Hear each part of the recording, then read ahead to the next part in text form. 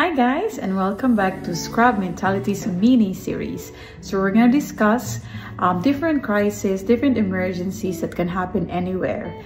So in this video, we're going to discuss about low blood pressure or faint or the standing knockout.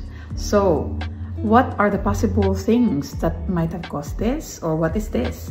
It might be because of orthostatic hypotension or dehydration.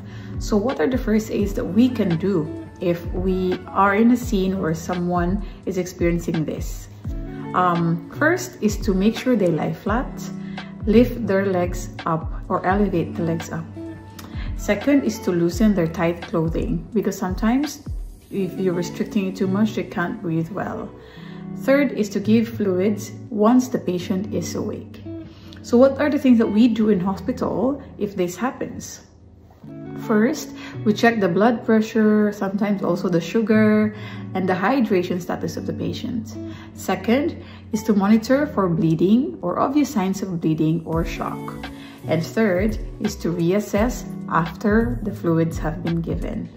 So that's it for you guys. That's our crisis for today, and we hope that you learned something. Please don't forget to like and subscribe to our YouTube channel, Facebook, and TikTok. See you on the next video.